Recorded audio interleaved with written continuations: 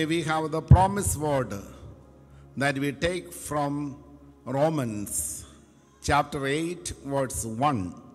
Those who believe in Jesus, they will get some power. There is therefore no punishment for all those who believe in Jesus. There is therefore now no condemnation, no punishment, no judgment for those who are in Christ Jesus. Those who are in Christ Jesus are turned as a new creation, as a new being. 2 Corinthians 5:17. So you are a new person now. Some of you have reached here yesterday to have the residential retreat, but now you are a new person.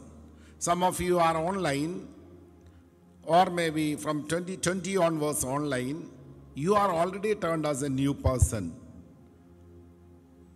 Everything old is removed and everything gold that is added. Praise the Lord. Praise the Lord. Hallelujah. Hallelujah. Thank you, Jesus. Thank you, Jesus. So today's promise word is Romans 8:1. So no punishment for you. All your punishment in hell or in purgatory cancelled. Provided that if you have taken a decision to live a life hereafter according to the word of God and magisterial teaching, this promise is fulfilled in your life through your decision. Thank you, Jesus. Thank you, Jesus. Because punishment is there, intrinsic punishment of an action. Jeremiah chapter 2, verse 19. God doesn't punish you, devil doesn't punish you, but your wickedness will punish you. So there is some reaction already in your body, like allergy or some kind of disease. That's a reaction of the action. But where that reaction will go? Every action has its own proportionate reaction, as Einstein said. Where this proportionate reaction from your body will go? When you believe in Jesus, it will go to the body of Jesus. Hallelujah. Hallelujah. Thank you, Jesus. Thank you, Jesus. By faith, your suffering and your punishment gone to the body of Jesus. It's a mystery, a biggest mystery in the Bible. Without a spiritual revelation, we will not understand it, but we will experience it in our life by faith. That is called justification. I read the story of a caliph. He found in the Middle East many of the government officers taking bribe. So he wanted to stop it. So he declared one law.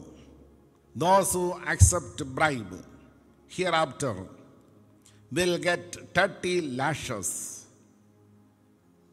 tying up on a tripod, and 30 lashes will be on their body. Severe punishment. That day evening, the CID police in the palace found that the mother of the king accepted 3,000 dirhams for employing a servant girl in the palace. That old woman was arrested. The judge just said, she is in very old age and the mother of the king, let her be unpunished. She is not able to take up not even one lash on her body. So fragile, so old. So the judge just said, let us ignore this particular case. But the king said, no, law is law. Those who violate it must be punished. So according to the law, this woman must be punished. Some people said, king is very cruel. If he doesn't punish the mother, king will be partial. If he is impartial, he will be turned as a cruel king who punished even mother. King said, justice is to be awarded equally to all citizens. There's no partiality. So we all are liable to have a punishment in our own body by our own actions. Not by God nor by devil, but by our own action. We have to suffer that reaction. That is the law of sin, like a law of center of gravity. Every object being attracted to the center of the earth, that's called the law of center of gravity. In the same way, there is another law, the law of sin. According to that law, a reaction must be in your body. It cannot be transferred from generation to generation. So Catholic Church says there is no generational sin. There is no sin which are to be transmitted. This reaction will be in your body. So the king said, let my mother be punished because the reaction. She has to suffer in her body. The following day, 9 o'clock, this punishment is to be executed. She was tied up on a tripod. 4 soldiers started beating her. 30 lashes. When the first lash came, king came and pushed the mother out of the tripod. And he stood instead of the mother and said, let that punishment on me. Let the law be fulfilled. The law of sin be fulfilled. He took 30 lashes on his body. So punishment is on his body, not on the body of the mother. So he executed the law. Look to the body of Jesus. He took our place. Isaiah 53:5.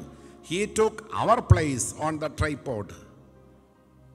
You and I are pushed out of the place from the punishment.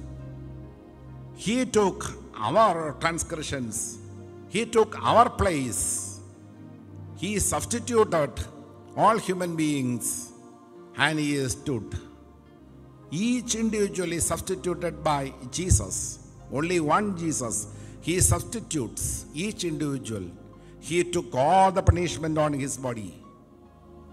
That is a reaction of the wrong action. He took it in his body. So Isaiah 53:5. He was wounded. All of you repeat. He was wounded. Isaiah 53:5. Isaiah 53:5. He was wounded. He was wounded for our transgressions. For our transgressions. Crushed. Crushed for our iniquities. For our iniquities. Upon him was the punishment that made us whole.